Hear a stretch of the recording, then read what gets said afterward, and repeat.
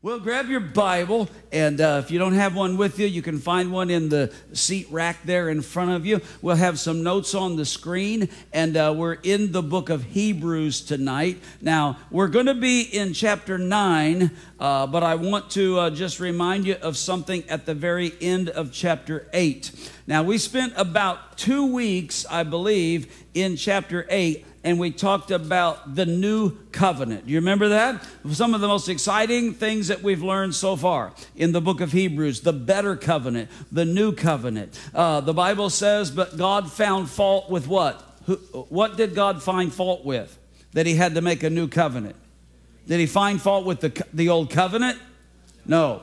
He found fault with the people. The old covenant was a good covenant, but it was dependent upon the people's ability to keep it. So God found fault with the people, not the covenant, and said, I'm going to make a new covenant, but it's not going to be like the old covenant. It's going to be new. And we read from the book of Jeremiah, where it was prophesied that the new covenant would be founded on better promises. And we outlined from Jeremiah chapter 31, 4 things that makes the new covenant better than the old covenant. The new covenant is built on grace, not obligation. The old covenant was obligation. The new covenant is built on grace. The new covenant promises inward change. The old covenant only dealt with the exterior. The new covenant deals with the interior. The new covenant promises total revelation. It promises that Jesus is the complete revelation of the Father. Jesus could say to Thomas, he who has seen me has seen the Father.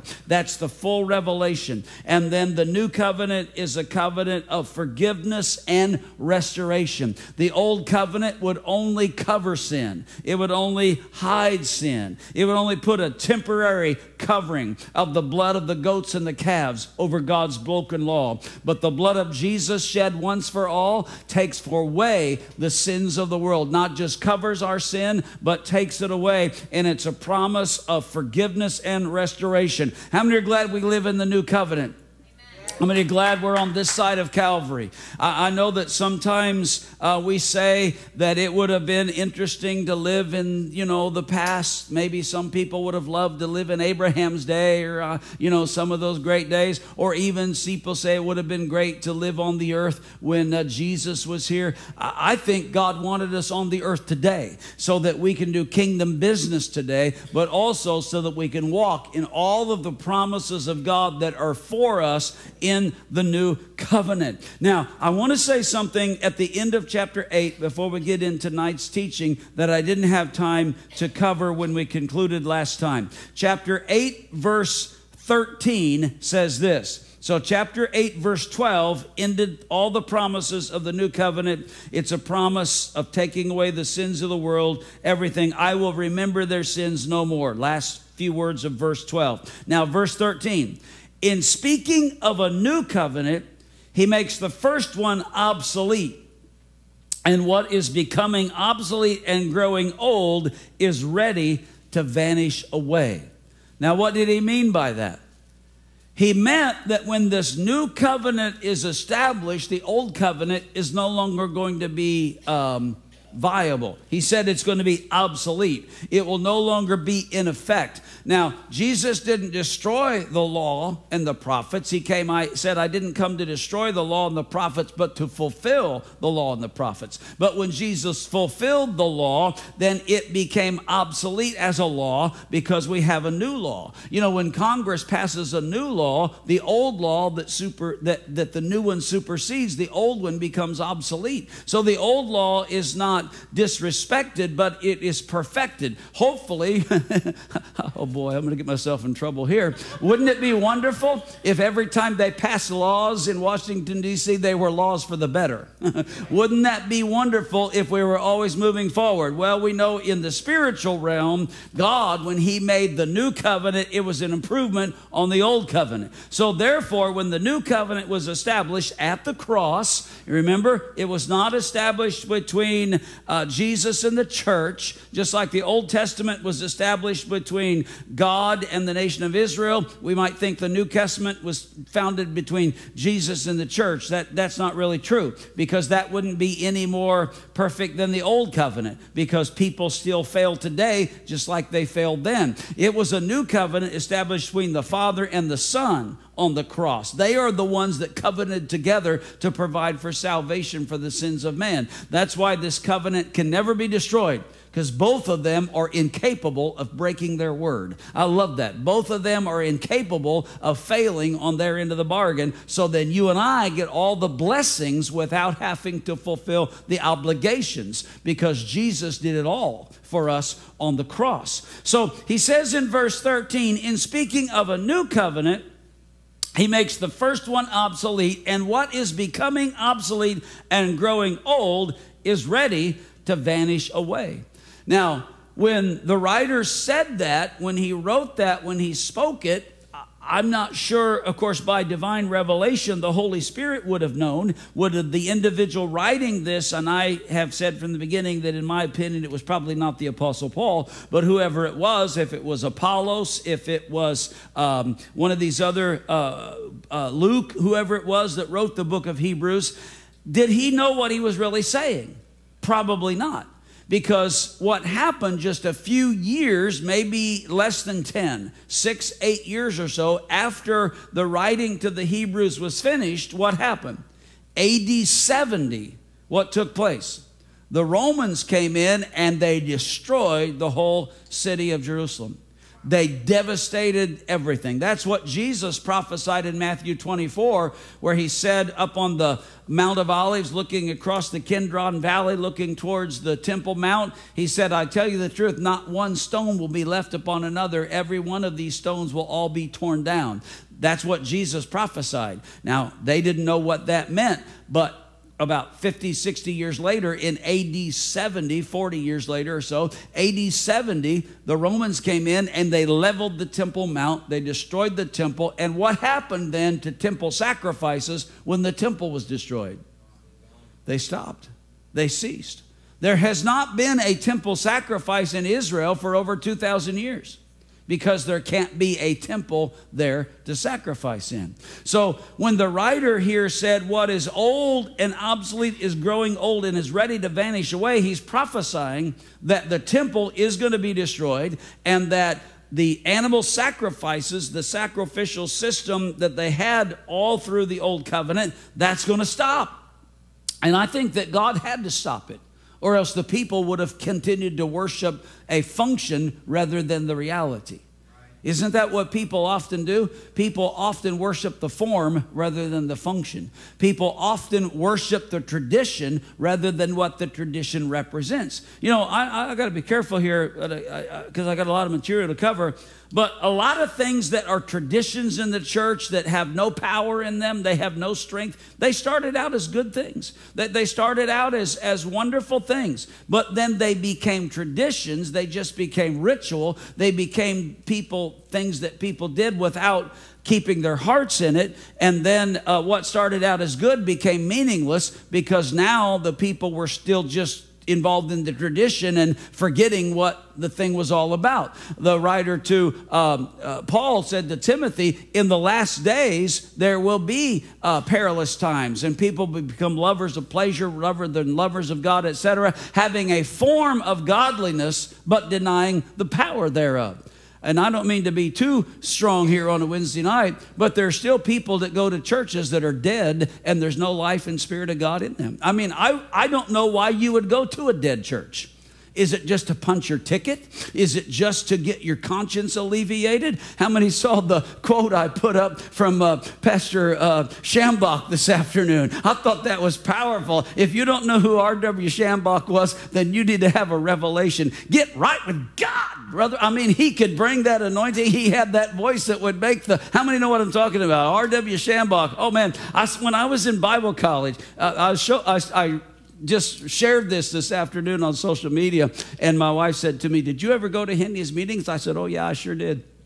I went to one of his meetings when I was a student in Central Bible College in Springfield, Missouri, and a lady, you got to understand him, and I'm not saying this disrespectfully. There was a prayer line, and a lady came up to get prayed for, and I saw him slather her with oil. I mean, he must have poured a gallon of oil on her, and then he got ready to pray for her. I mean, he just, I know the Bible says do not put hands on anyone suddenly. I guess that didn't include women. Because, I mean, when he prayed for her, I mean, he shook her with the glory of God. And I believe she was healed. I believe miracles took place. But anyway, I'm getting off the point here. So the temple sacrifices ceased. And so then another question comes up, well, what does that have to do with Bible prophecy? If there's no temple today in Jerusalem, and if there's no temple sacrifices being offered, what's that have to do with Bible prophecy? Well, the Bible prophesies that the temple will be rebuilt. Now, let me ask you a question you may not want to answer. You might say amen at the wrong time. Does the temple have to be rebuilt before Jesus comes back? No. Okay. Does not have to be rebuilt prior to the catching away, prior to what we would call the rapture, because the Bible says that 3.5 years into the tribulation, that Antichrist will desecrate the temple. So there will have to be a temple by the 3.5 year mark into the tribulation, but it wouldn't have to be a temple built prior to if you follow the traditional pre-tribulation rapture, 7-year great tribulation timeline, which I do, and most of us probably still do. So the rapture could take place today, even though there's no temple in Jerusalem.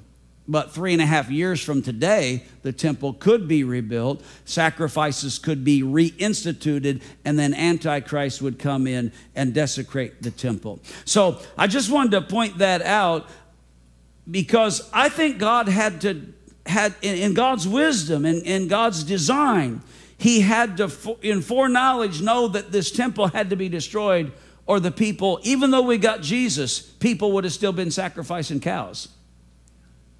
Even though we have a cross, people would have still been killing animals, because they did that for so long. That was their tradition. That was their ritual. And they would have just kept doing it. It didn't have any meaning any longer. It didn't have any purpose any longer. They would have just kept doing it out of tradition and out of ritual. So God had to put it into it so people would really understand that which is obsolete in aging is no longer necessary. We no longer have to worry about the type when we've got the reality. We don't have to worry about the foreshadowing when we've got the real thing. We don't have to just look forward to it any longer and hope, because now the blood of Jesus has been shed once for all to take away the sins of the whole world. So that's the finish of chapter 8.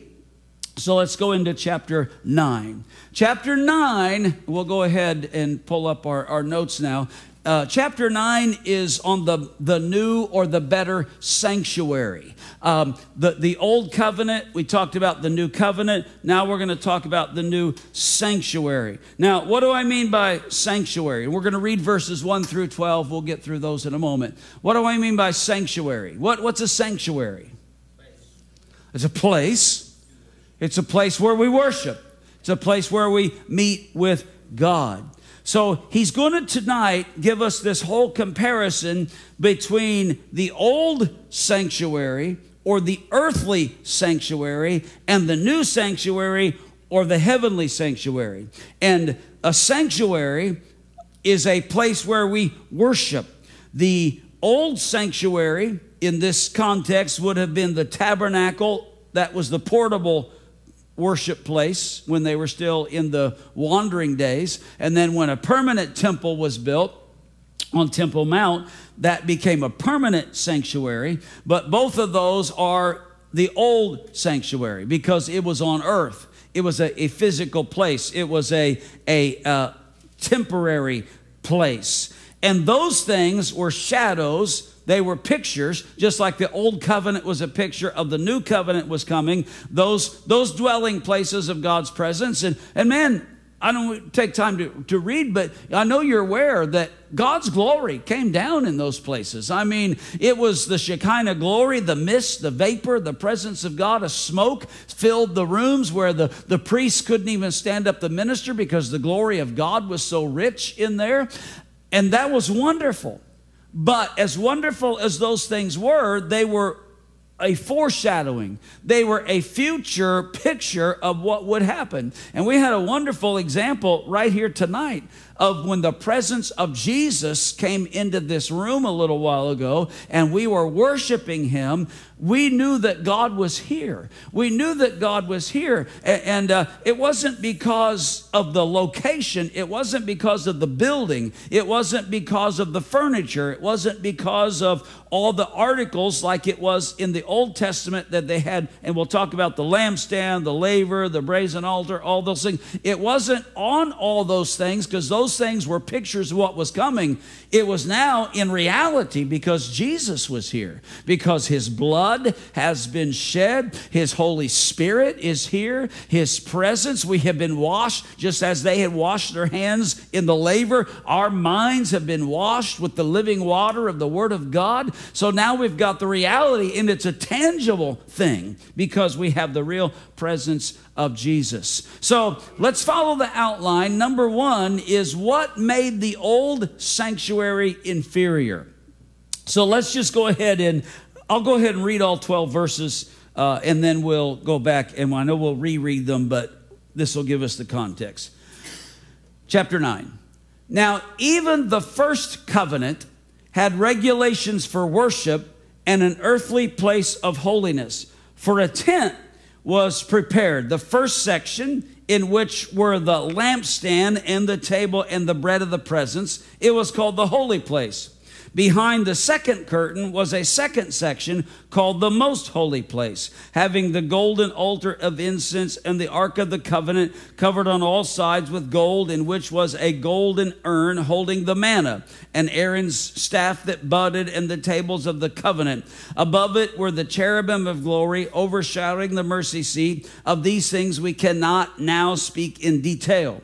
These preparations having thus been made, the priests go regularly into the first section, performing their ritual duties, but into the second only the high priest goes, but once a year, and not without taking blood, which he offers for himself and for the unintentional sins of the people.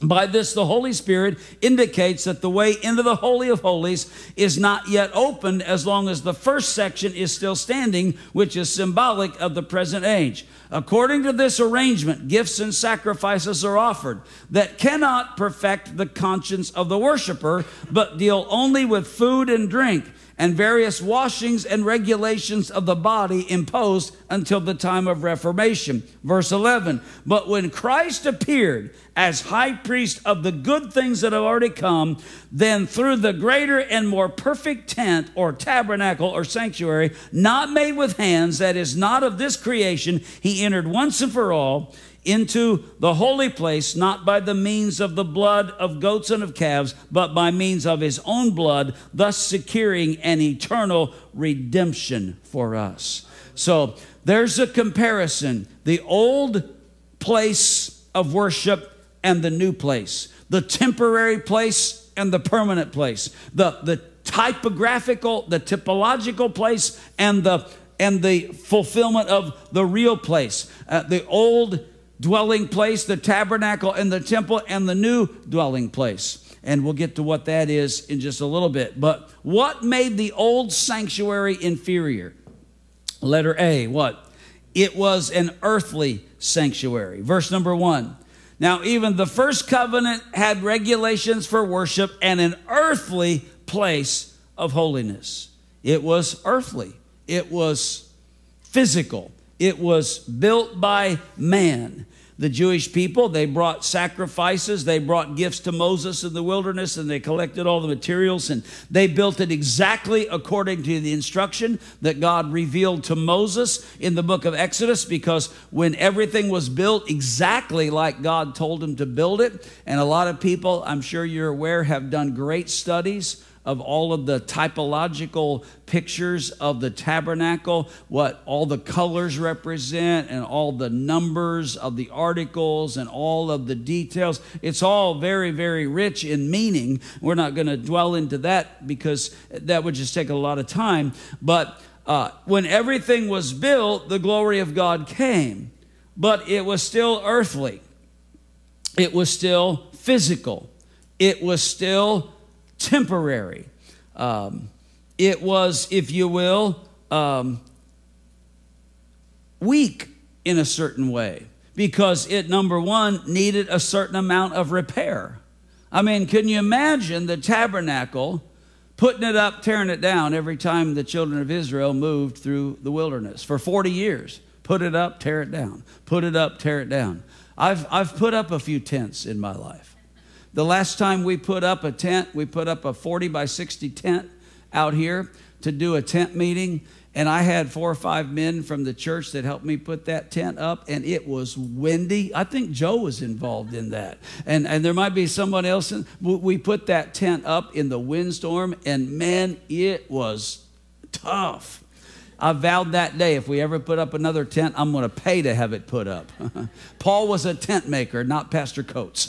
I'm not a tent maker. I'm a tent payer. I'll just pay somebody to put up the tent. When we've had tent revivals out at the Glory Ranch, Jeremy did not put up those tents. We paid to have those tents put up. But put it up, tear it down, roll it up. Put it on the donkeys, move it around in the desert, put it up, tear it down, roll it up, move it around. I'm sure they had to have artisans and they had to have craftsmen. They had to make repairs. I'm sure that the hides got torn and worn and it needed a certain amount of repair. Also, it was limited what? Geographically. It could only be at one place at one time. Now that's obvious, but compare that to the new tabernacle. The new tabernacle is not in one place at one time. It's everywhere.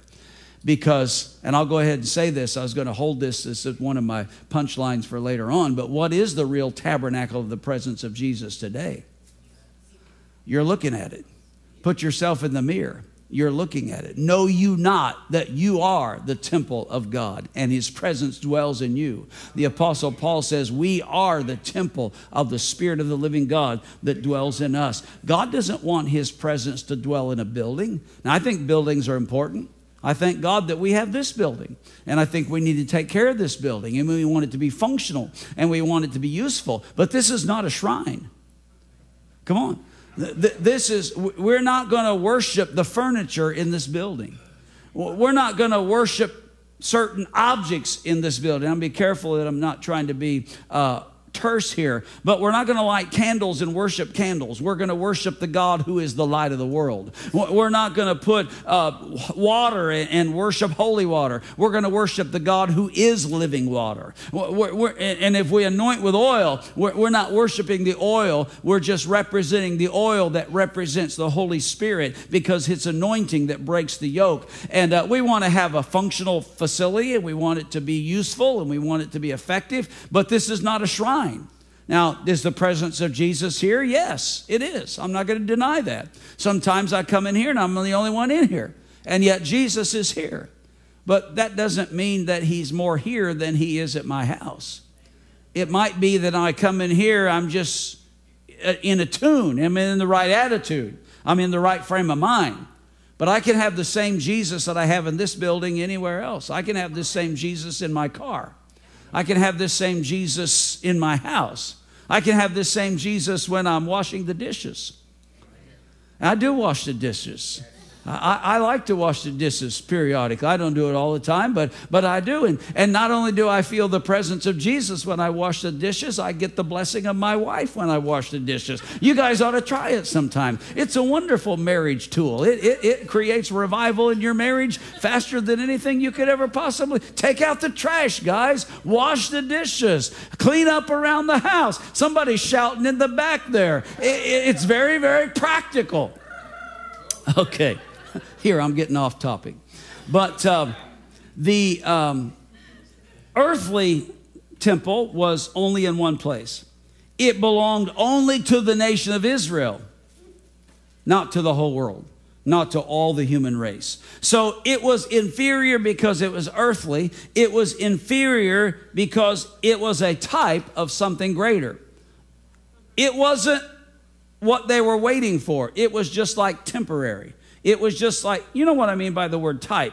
The word type is a concept in Bible study. We see it all the way through the Bible. That means a shadow. That means like a foretelling. That means like a deposit that tells you something better is getting ready to come later. So if you've got something that's not the real deal, it's just like the down payment. It's just like the earnest money. If you go to buy a piece of property, you could put a contract on the most expensive piece of property in Hernando County. You could probably sign a contract and only give them $100 or so. Does that mean you're going to get that property for $100? No, that means that's the down payment. You gave an earnest money because that meant you were seriously concerned about signing the contract. Now, is that everything? No. There's a whole lot more yet to come. So the earthly temple was just a type where it was a picture of something greater that would come later. That's in verses 2, 3, 4, and 5. I'm not going to reread those right now because I read the whole thing there a while ago. But 2, 3, 4, and 5, well, let me just refer to it. It talks about how the tabernacle and the temple were laid out. And I was going to try to put up a diagram here tonight, but I don't think I got it loaded into the computer. But I know that you've seen what the temple or the tabernacle looked like, the design, the layout, the floor plan. If you've never seen it, just Google Old Testament tabernacle, and you'll see a picture. It'll pop right up in your phone. And there was a curtain around the outside. That was called the court of the Gentiles because they could come to the outside but never come into that curtain. And then there was the holy place. And then inside the holy place there was the Holy of Holies. The Holy of Holies was a square area. I don't remember right now exactly how many feet it was in width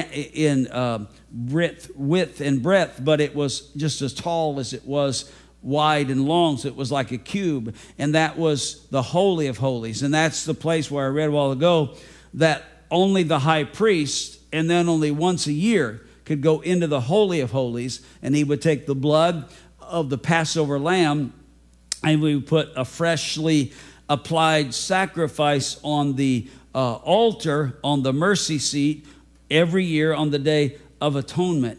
But all of those were a picture of what was coming later. There was the lampstand in there. There was the table of showbread. There was the golden altar of incense. All of these things have pictures that we're going to get to tonight if we have time of what they really represented. And then the Holy of Holies. And inside the Holy of Holies was the Ark of the Covenant. The Ark of the Covenant was a box. It was like 3 3/4 feet long, 2 1/4 feet high, and 2 1/4 feet wide. It was a box. It was made out of acacia or shittim wood, but it was covered with gold. And on the top of the ark, and if you've probably seen Indiana Jones, Raiders of the Lost Ark, that ark that they have as a movie prop is really pretty accurate. It really looks pretty accurate from what I've understood. And on the top of the mercy seat, there's the 2 angelic beings. They're facing towards each other, and their arms or their wings are facing towards each other, one on each side. And in that middle area between the outstretched arms of the cherubim, that area is what was called the mercy seat. It was not a place to sit down. The mercy seat was not a place to sit down. The mercy seat was the place where the priest would put the blood sacrifice when he would come in on the day of Yom Kippur. Now, what's really exciting is that inside the Ark of the Covenant, there were several things we read. There was Aaron's rod that budded. You remember that from the book of Exodus? They kept that and they put it in the ark. There were the tablets of the 10 Commandments, the ones that Moses came down from the mountain. They took the tablets and they put them inside the ark. And then the scrolls of the Torah, the first 5 books of the Bible that Moses penned when he was on the mountain of the Lord. Genesis, Exodus, Leviticus, Numbers, and Deuteronomy. The scrolls, they had those inside this ark. And that way, whenever they went into battle, they would carry the ark before them. When they had to move the tabernacle around, that the ark would be used to transport all these things. Now, here's what the picture is. Among the other things, the law of God, the Torah, Genesis, Exodus, Leviticus, Numbers, and Deuteronomy was inside the ark. And God would look down from heaven, he would see his law that man had broken time after time. Man had broken the law of God, broken the 10 commandments, and God would see that. But on the Day of Atonement, when the high priest would go in there, he would put a fresh blood covering, and the word atonement means covering. He would put a fresh application of the Passover lamb's blood on the top of the mercy seat, and then God looking down from heaven, he would no longer see into the ark and see that his law was there that man had broken, but he would see there was a fresh application of the blood of the Passover lamb. And he would forgive, he would overlook, he would not judge them because of their sin. So when Jesus went into the holy place in heaven and shed his blood, he made an eternal covering over God's broken law. Now, where's God's broken law today? What did we learn in the new covenant? I will put my laws in their minds and write them on their hearts. I got the law of God in my heart. You've got the law of God in your mind. But just because I have the law of God in my heart and my mind doesn't mean I still don't fail. Doesn't mean I still don't break the law of God. So when I break the law of God, when I fail, when I sin, what does God do? Does he look down from heaven and say, oh, I got my law inside Pastor Coates, and look at him, he messed up again. He's sinning again, even though he's got the law of God? No, he looks down from heaven, and what does he see? He sees I'm covered with the blood of Jesus. Come on, get a hold of this. He sees that I'm walking in the righteousness of God by the covering of Jesus over my life. And even though I still fail, and even though we still sin, his blood keeps on cleansing, and he does not treat us as our sins deserve, but he forgives us and lets his mercy and his grace come upon us, because there's now not a temporary. It doesn't wash away after a few months and have to be repeated every year. The blood on the Passover day would dry up. It would deteriorate. And so every year they had to do it all over again. Jesus made a permanent covering of the blood over my life, never having to be repeated again. So the old sanctuary was inferior because it was a type of something greater. Thirdly, it was inaccessible by the people. The average person could never go in there.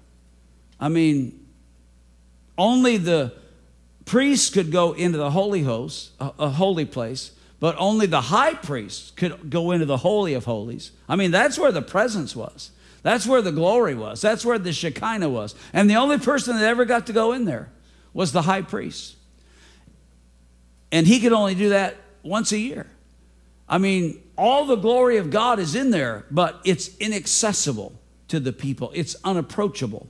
But the new covenant, the new sanctuary, is filled with the glory of God. On the day that Jesus died, literally, the gospel writers record that the veil in the temple was torn in two, and God himself reached down and tore that veil. And it wasn't torn. The scriptures say very clear, it wasn't torn from the bottom up, like man went in there and tried to tear his way in the presence of God. It was torn from the top down, as if God himself said, I'm going to open up a freshly slain pathway into the presence of God. And now whosoever will may come. And you can approach the throne of grace. Let us come boldly before the throne, to approach his throne of grace with mercy and with confidence, because we now have a standing in righteousness. And I know that you know this, but let's just celebrate it. Every one of us can get in there anytime we want to. You don't have to have somebody else go in there for you. You don't have to have a paid priest go in there for you and pray prayers for you. You pray your own prayers, and you go into the presence of God your own self. You go by the blood of Jesus, and it's His blood that gives you open access into the presence of God, because the old sanctuary was inaccessible to the people. The new one is accessible to the people. Number 4, the old one was temporary. It says in verse number 8, by this the Holy Spirit indicates that the way into the Holy of Places is not yet open so long as the first section is still standing. It was temporary, but the new sanctuary, of course, is eternal. The old sanctuary, its ministry was external and not internal. Verses 9 and 10. According to this arrangement, gifts and sacrifices are offered that cannot perfect the conscience of the worshiper. What good were they if they couldn't change our conscience? What good were they if they couldn't cover sin? It was ceremonial. It was to cover the ceremonies of the law, but it was never capable of changing the person's heart. You've heard me say this, and I like to say things repetitiously so that they're catchy. The Old Testament continually said, thou shalt not, thou shalt not, thou shalt not, but never gave man any power to live any differently.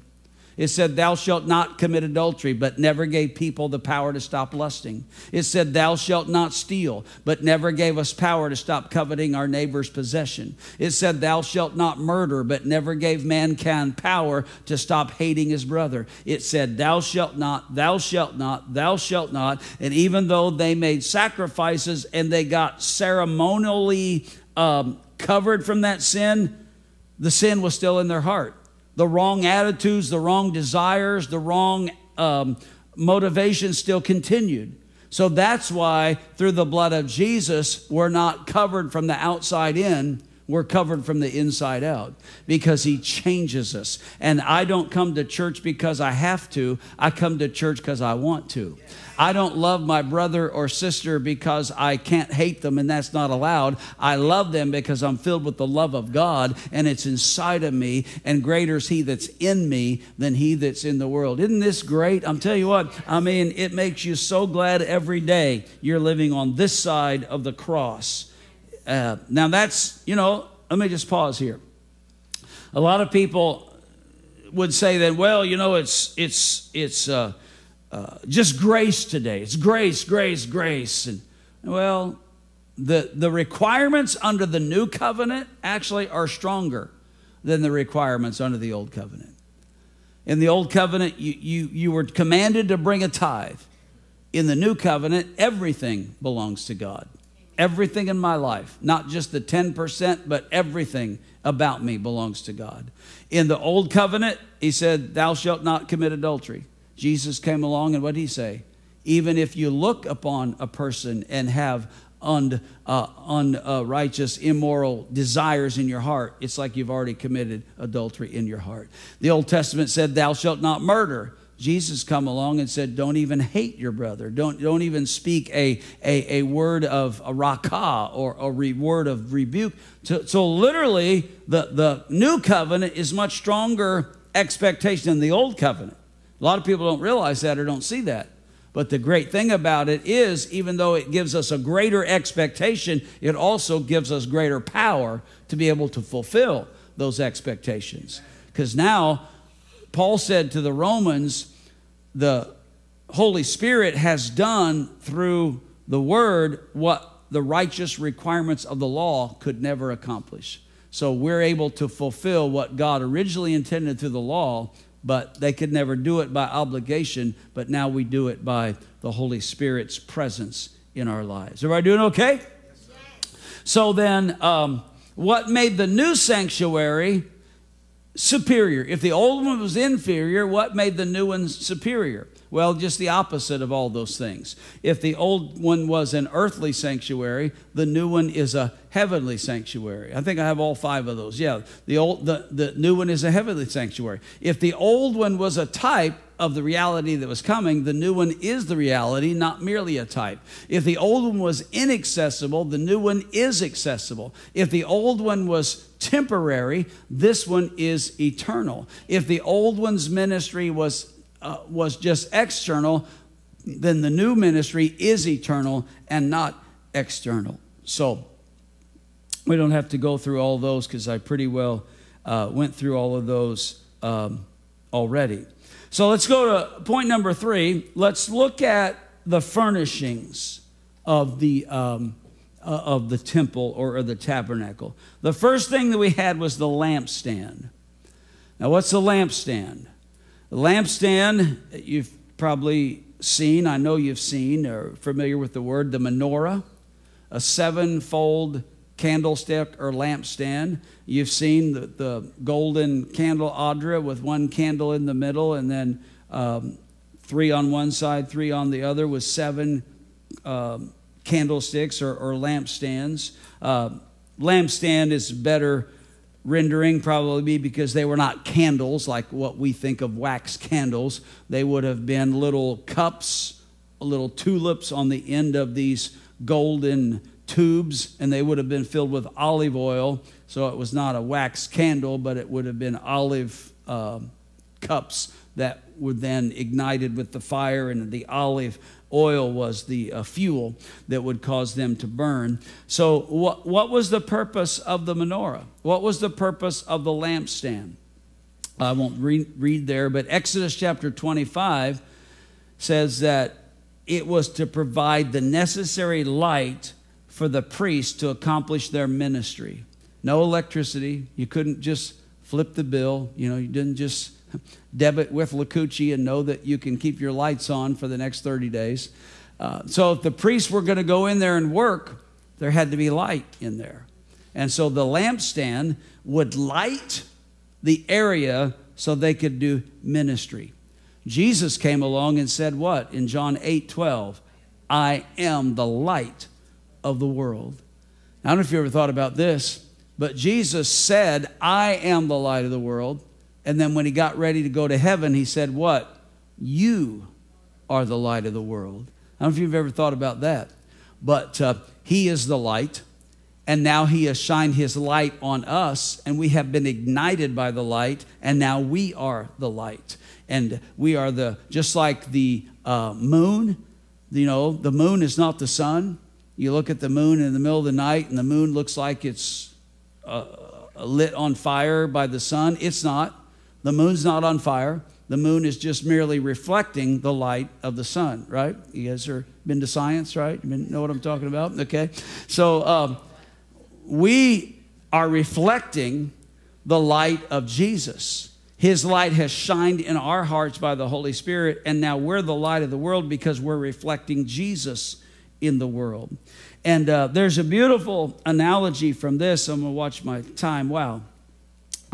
Can't do all this, but I do want to do this one. In the book of Revelation, it says that John was exiled on Patmos, and in the Spirit on the Lord's day, it says he saw the 7-fold candlestick, Revelation chapter 1, and I saw Jesus walking among the candlesticks. What's that a picture of? That's a picture of Jesus is walking among his church, because his church is the light of the world. And in that analogy, I like to point out again, it was not a candle with like a wax, but it was oil, the oil of the olive oils that was in the cups. But in the picture now, the cups are our lives, and we're filled with the Holy Spirit. So we're burning the Spirit of God that's ignited by the person of Jesus. And what's the interpretation for that? That the church is the light of the world.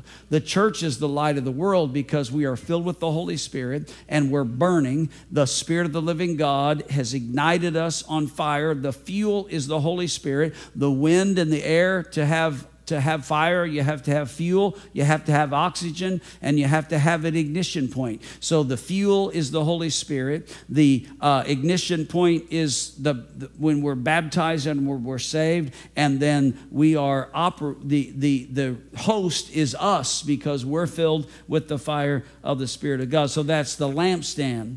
Then there was the table of showbread, and that was a picture of the bread, the manna that sustained them and kept them alive during their 40 years of wilderness wanderings. But Jesus again turned around, John 6, and said what? I am the bread of life.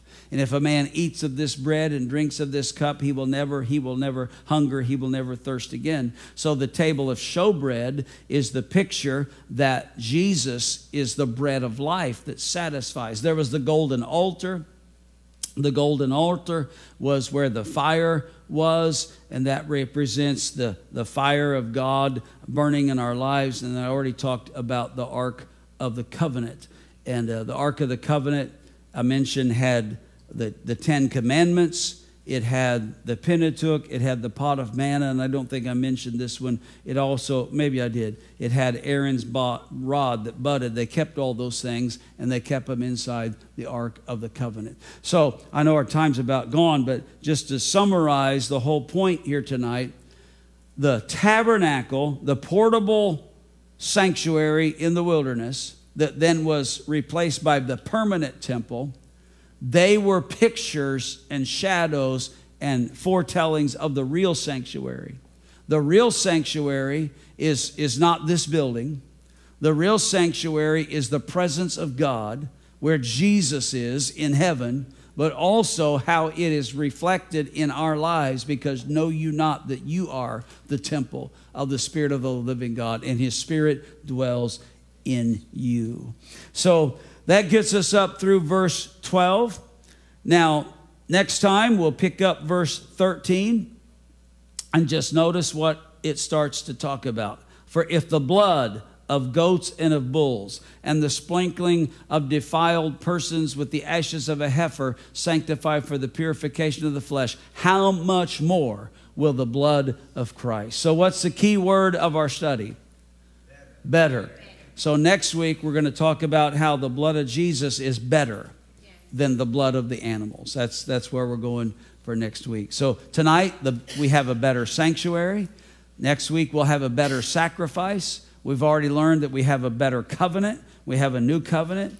And we could go back and trace all the things that we've learned all the way back from chapter number 1.